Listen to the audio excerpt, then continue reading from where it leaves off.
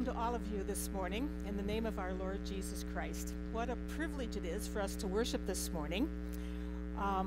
Lots of musical things happening. The children will be singing for us, the Sunday school, thank you for that, the choir, the praise band. Would also like to welcome Mr. Mark Hayes. I saw him earlier. There he is. He's here today to work on adjusting some of the things with our sound system. And so if you see him walking around, that's who he is. And welcome. So glad you're here this morning, Mark. A couple announcements that because Mark is here, following worship, he will be training all of those who are volunteering to adjust the sound system. So all of you, after worship today, in the balcony, is that where you want people, do you think? Okay. Yeah, go on up to the balcony, and he'll be working with us there. That means that the Sunday school opening will be in the chapel. So following worship, if you could gather in the chapel, that would be good. A couple other announcements. Our pictures start this week. If you don't have your name signed up for a picture, be sure to do that. The directory is not complete if we're not all in there, so please sign up for a time this morning. And don't forget that we are doing the Luke readings. We're trying to see how many people will read through the Gospel of Luke before May 22nd, and this is our chart. If you missed getting a chart last week, there are some in the back pew for you. You will notice that the sign-up board is out there. When I last looked, there were 2 signatures. It's the lit board that has the dancing lights on it, so when you get the Gospel of Luke read, that's where you sign your name. We'll see how many people we can get signed up for that. I believe those are my announcements today. So please stand and we'll begin worship.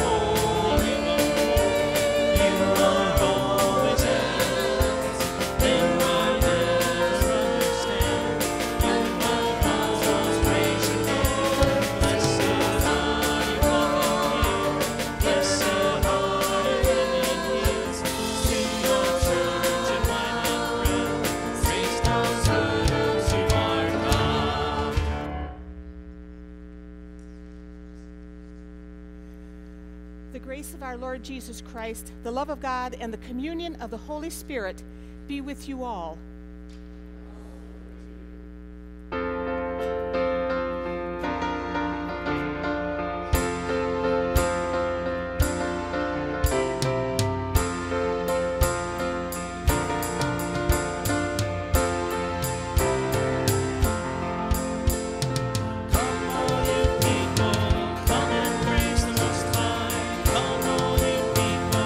Come and praise the Most High. Come, all you people.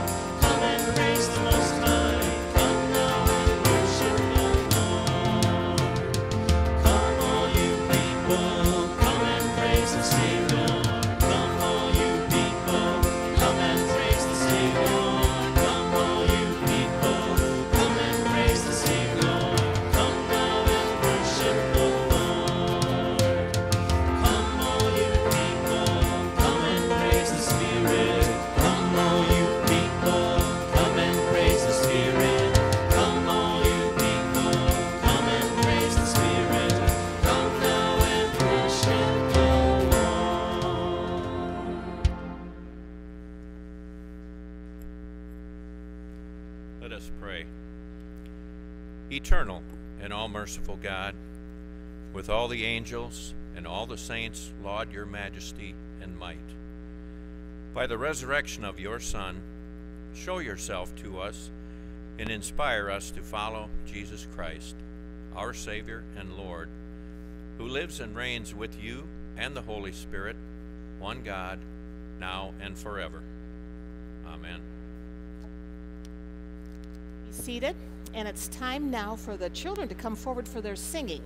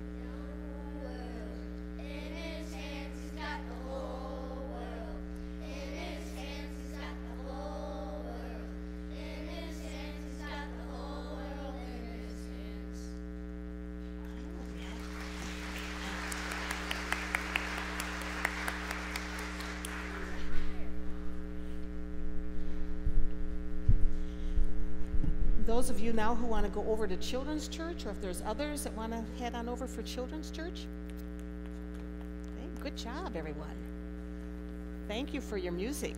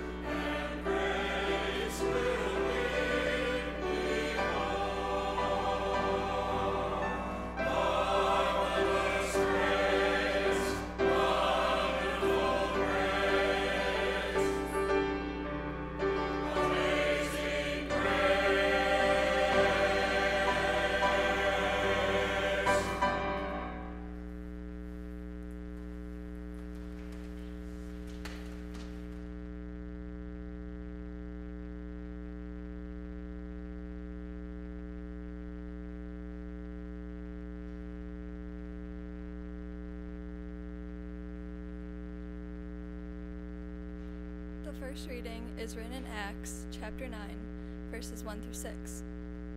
Meanwhile Saul, still breathing threats and murder against the disciples of the Lord, went to the high priest and asked him for letters to the synagogues and Damascus, so that if he found any who belonged to the way, men or women, he might bring them bound to Jerusalem. Now as he was going along and approaching Damascus, suddenly a light from heaven flashed around him. He fell to the ground and heard a voice saying to him, "Saul, Saul, why do you persecute me?" He asked, "Who are you, Lord?" The reply came, "I am Jesus. Whom are you persecuting? But get up and enter the city, and you will be told what you are to do." The word of the Lord. The second reading is written in Revelation, chapter 5, verses 11 through 14. Then I looked, and I heard the voice of many angels surrounding the throne, and the living creatures and the elders. They numbered myriads of myriads, and thousands of thousands, singing with full voice, "Worthy is the Lamb that has slaughtered to receive power and wealth and wisdom and might, and honor and glory and blessing." Then I heard every creature in heaven and on earth and under earth and in the sea and all that is in them singing, "To the one seated on the throne and to the Lamb be blessing and honor and glory and might forever and ever." And the four living creatures said, "Amen." And the elders fell down and worshipped. The word of the Lord.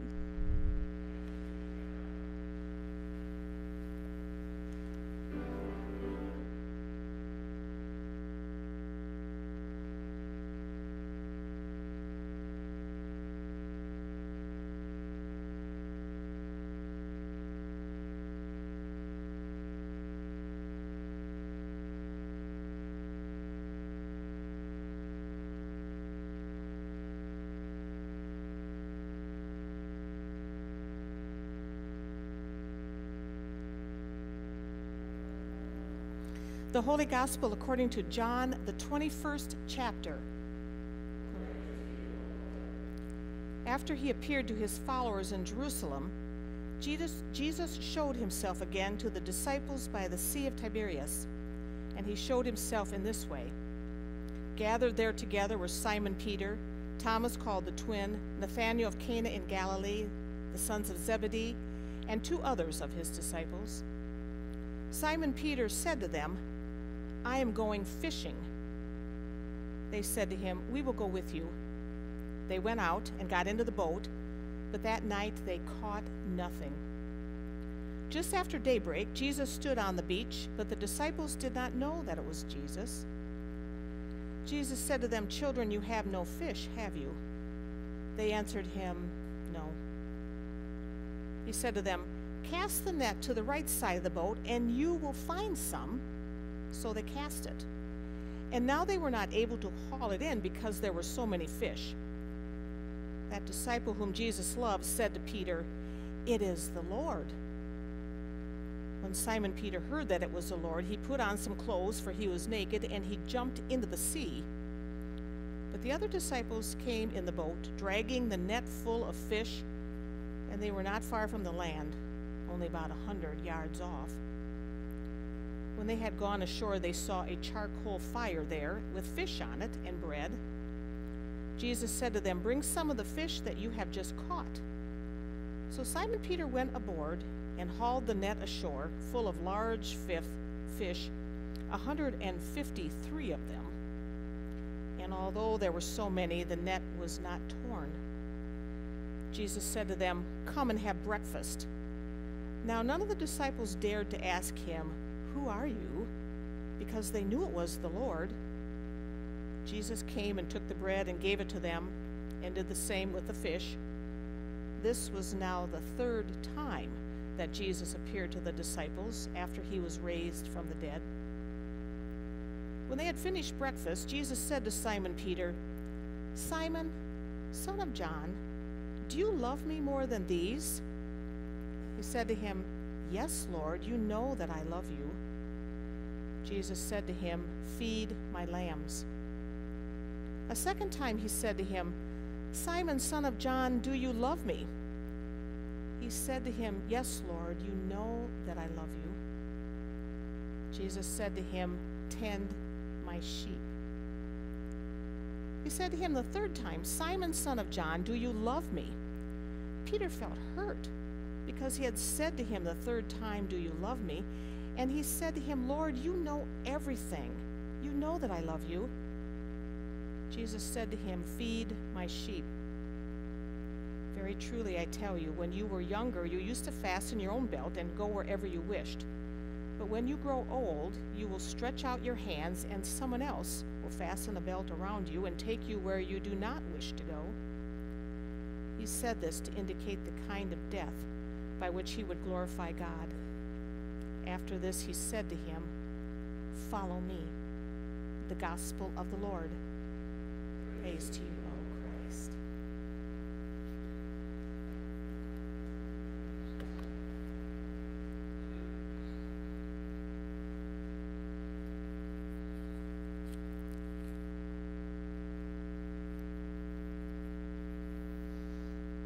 Yes, we are in the process of reading the Gospel of Luke.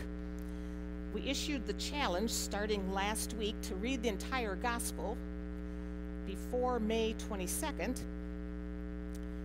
You see, as Christians, we want to hear what God has to say to us. And one important way that God speaks to us is through the words of Holy Scripture, through the Bible. You may have noticed on the way in that sign-up board that I mentioned earlier.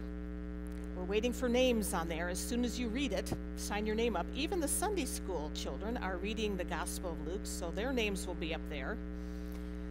I asked last night, so how many people should we set for our goal? 300? Can we get 300 people to read the Gospel of Luke?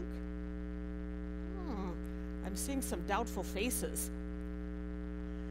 Then on May 22nd, which is the last day of this education year, we will have this big celebration party. It's intergenerational, which means I don't care how old you are, come. All the young children, everybody is coming to this party. Invite your friends. We're expecting maybe some guests at this. There'll be a trivia game. The confirmation kids are helping write the questions for the trivia game. You'll want to be sure to get Luke read and come to this event. Now, although during this season following Easter, we are hearing from, during worship on Sunday mornings, we're hearing mainly from the Gospel according to John. But the following Sunday after that Luke event, starting on May 29th, every single week in the summer, we're going to be hearing stories from Luke. So we're going to get a head start on that by getting the Gospel all read. Some of our favorite Bible stories that we can say by heart are from Luke. And some of our favorite Bible characters are in Luke. People like Simon Peter. Simon Peter is talked about often in Luke. Peter was faithful. He was bold. He was one of the original 12 disciples, a follower of Jesus. Luke would have us cheer for Peter when Peter does things that are amazing. Like that time when he announced, "Yes, Lord, you are the Messiah, the Son of God." Yeah. But it seems like there are a lot of times that when Luke writes about Peter that we kind of wince. Peter was really good at sticking his foot in his mouth. I think about the Transfiguration Day.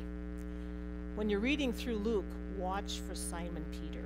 Watch for the times that he's doing things pretty amazing, and other times when, oh gosh, Peter, don't go there. Watch him.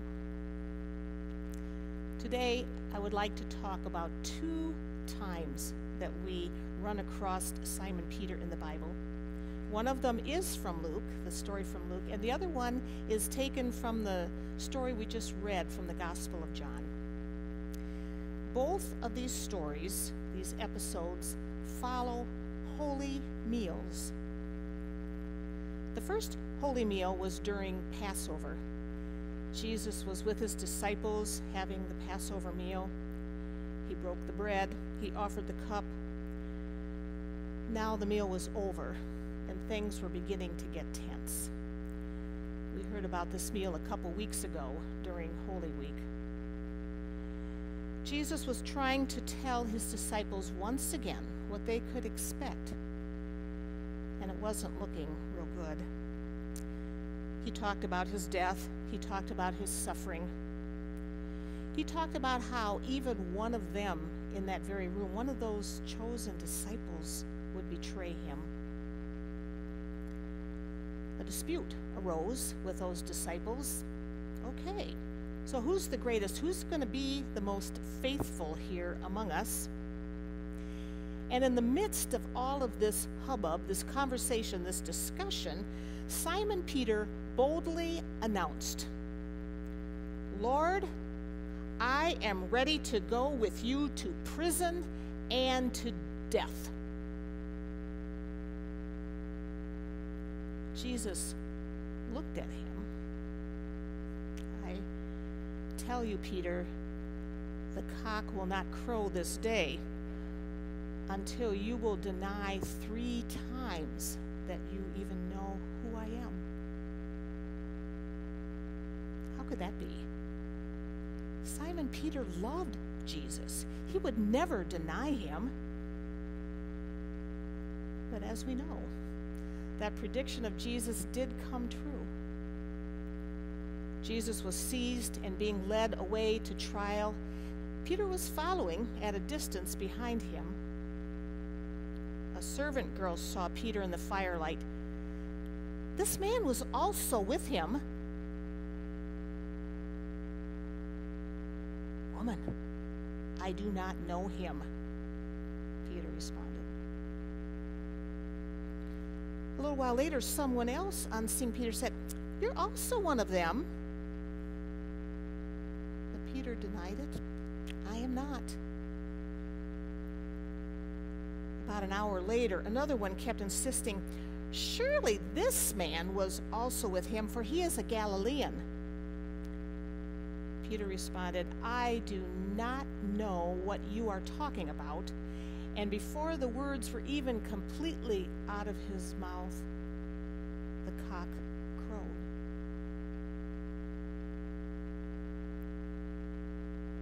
Luke writes, and this is a line that is often overlooked as we're reading through the story. Luke writes that the Lord turned and looked at Peter. But he didn't blow Peter's cover. He didn't claim to know him, because that certainly would have led to Peter's death too. I wonder, when the Lord looked at Peter, what was his expression like? Was it anger, disappointment, sad, baffled, loving? When Peter saw Jesus looking at him, that's when he remembered what Jesus had said to him. And Peter went out and wept bitterly. But now that was days ago, and so much has happened since then, the death and crucifixion of Jesus. It was early in the morning, we're told, and Peter decided that it was time for him to go fishing. So he announced that, and the other disciples said, "Yeah, we'll go with you." So they all went out. It was a very discouraging venture. They caught absolutely nothing. Just after daybreak, we read that Jesus stood on the beach looking at them. But the disciples did not recognize him. "Cast the net to the right side of the boat, and you will find some," he called out to them.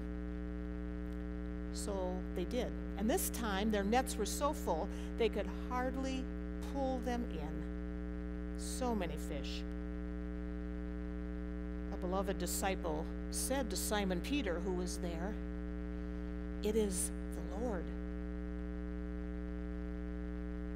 Simon Peter seemed to be rather beside himself. He threw his clothes on and jumped into the water, I guess to swim to shore. And before that morning was over, they had breakfast on the beach. Jesus and his disciples had a holy meal together. Jesus breaking the bread, offering it to them. When they had finished their breakfast, Jesus looked at Simon Peter. "Simon, son of God, do you love me? Do you love me more than these?" "Yes, Lord, you know that I love you." And Jesus said to him, "Feed my lambs." Second time, Jesus said to Simon Peter, "Simon, son of John, do you love me?" Yes, Lord, you know that I love you. Tend my sheep."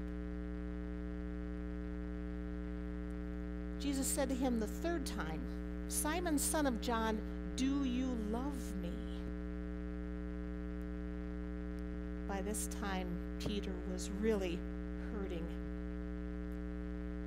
He knew he had once denied Jesus 3 times.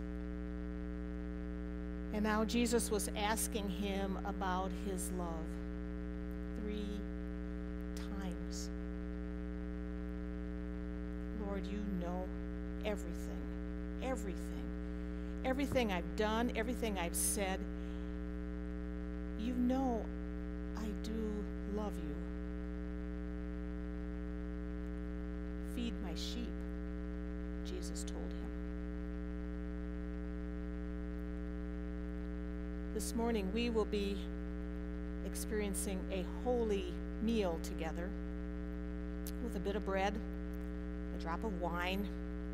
Christ's living eternal presence enters our life in a real way. Our Lord sees us, recognizes us for who we really are, what we've done, what we've said, both the really honorable times and those times of denial.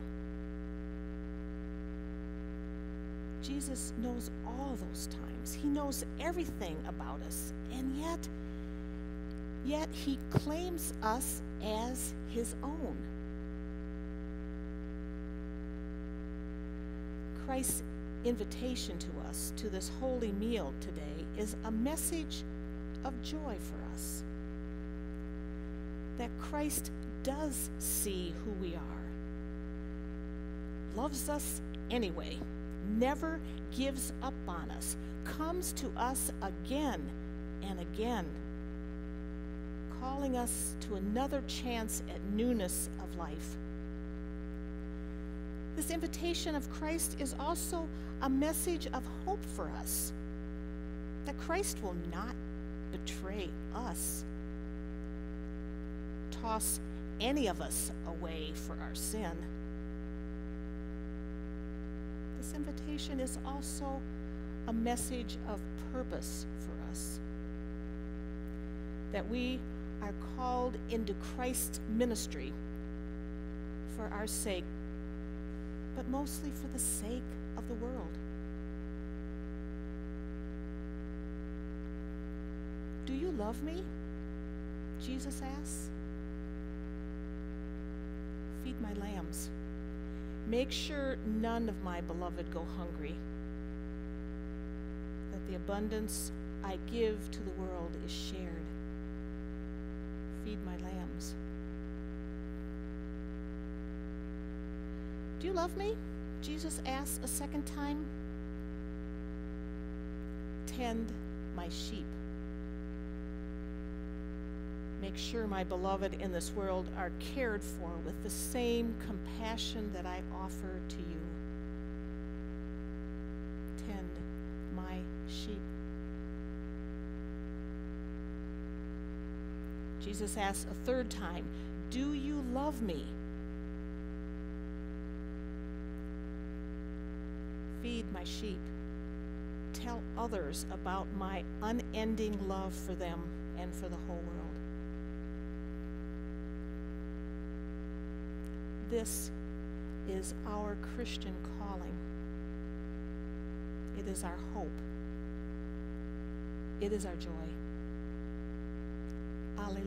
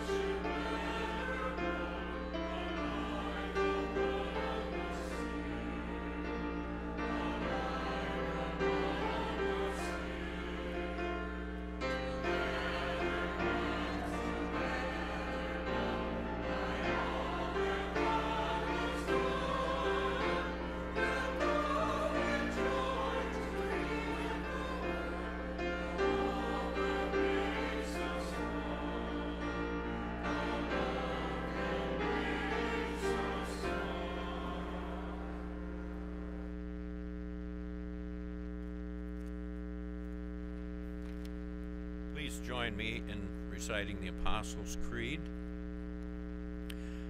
I believe in God, the Father Almighty, creator of heaven and earth. I believe in Jesus Christ, God's only Son, our Lord, who was conceived by the Holy Spirit, born of the Virgin Mary, suffered under Pontius Pilate, was crucified, died, and was buried.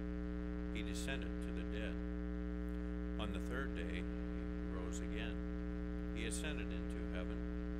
He is seated at the right hand of the Father, and he will come to judge the living and the dead. I believe in the Holy Spirit, the Holy Catholic Church, the communion of saints, the forgiveness of sins, the resurrection of the body, and the life everlasting. Amen. Rooted in the abundant life and love of Christ Jesus, we pray for the life of the church, the lives of people in need, and the life of all creation. Holy God, you supply everything we need and more. Equip us to do the work you intend with the confidence that you will multiply the outcome. Hear us, O God. Your mercy is great. Open our eyes to the promise of new life around us. Make sprouting plants, awakening animals, and swimming fish all bear witness to your glorious abundance. Hear us, O God. Your mercy is great. Preserve the lives of those who are persecuted for their devotion to you. Use the faithfulness and insight you have given them to transform their persecutors. Hear us, O God. Your mercy is great.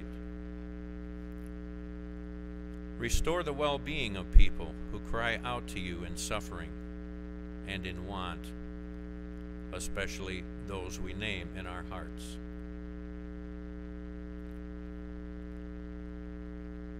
Pour out your mercy upon them and turn their wailing into dancing.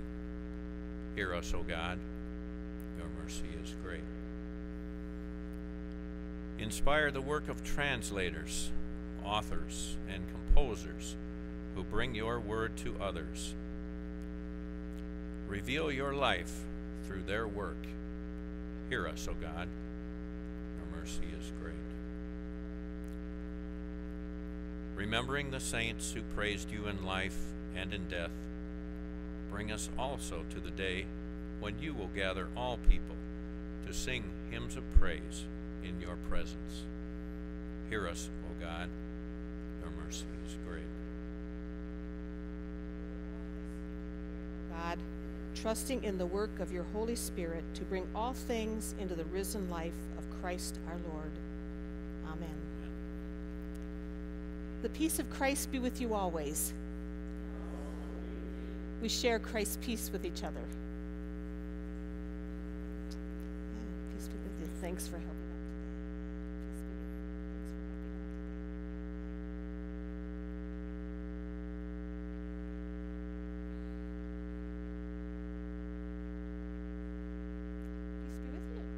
Peace be with you. Peace be with you. Peace be with you. Yes. Peace be with you. Peace be with you. Peace be with you. Yeah, peace be with you. Yeah, peace be with you. And also with you. Peace be with you. Peace be with you.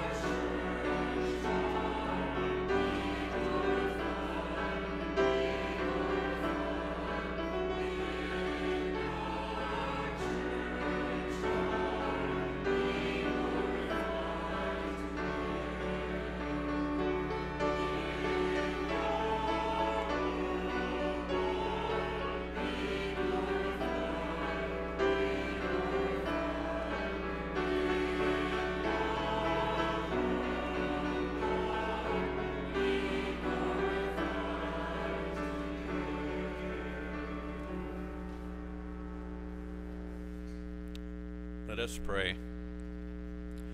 Blessed are you, O God, ruler of heaven and earth. Day by day you shower us with blessings.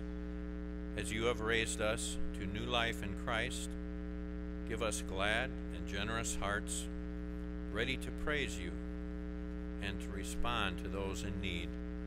Through Jesus Christ, our Savior and Lord. Amen.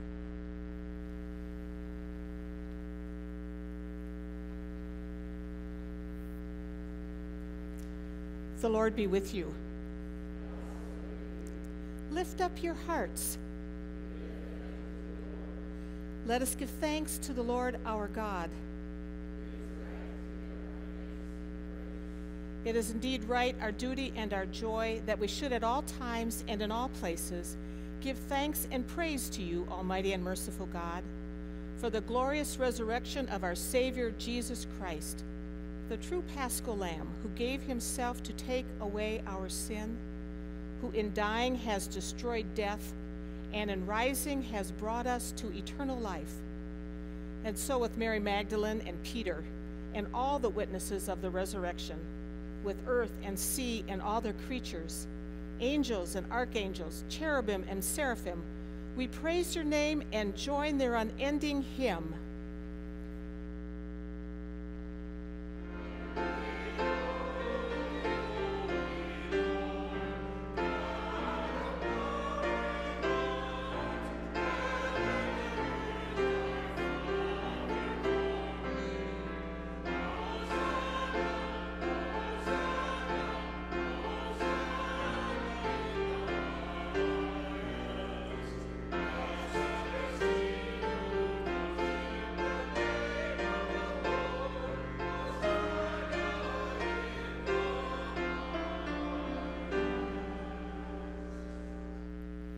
Holy, mighty, and merciful Lord, heaven and earth are full of your glory. In great love you sent to us Jesus, your Son, who reached out to heal the sick and suffering, who preached good news to the poor, and who on the cross opened his arms to all. In the night in which he was betrayed, our Lord Jesus took bread, gave thanks, broke it, and gave it to his disciples, saying, "Take and eat. This is my body given for you. Do this for the remembrance of me." Again, after supper, he took the cup. He gave thanks and gave it for all to drink, saying, "This cup is the new covenant in my blood, shed for you and for all people for the forgiveness of sin. Do this for the remembrance of me." Remembering, therefore, his death and resurrection, we await his coming in glory. Pour out upon us the spirit of your love, O Lord, and unite the wills of all who share this heavenly food, the body and blood of Jesus Christ our Lord, to whom with you and the Holy Spirit be all honor and glory now and forever. Amen. Our Father,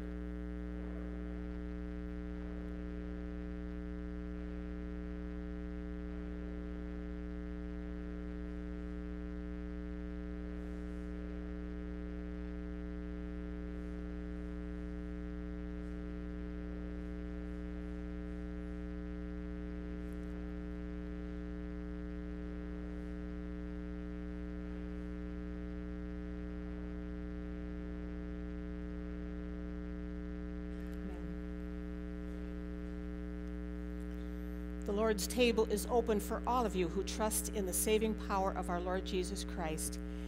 You are offered either the elements of communion or a blessing. You may be seated and the ushers will direct you.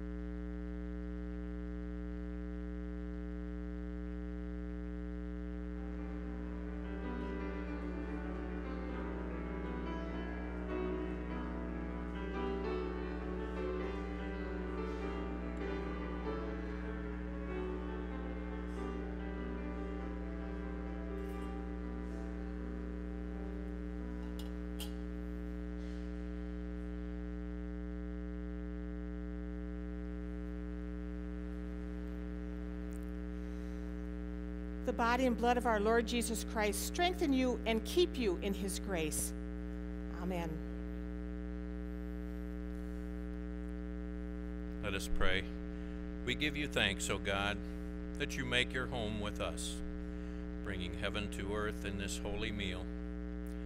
Fill us with your Spirit as we go from here, that we may wipe away tears, tend to those in mourning and pain, seek the healing of the nations, and bring to earth the presence of your Son, Jesus Christ, our Savior and Lord. Amen. Almighty God, Father, Son, and Holy Spirit, bless us this day and forevermore. Amen.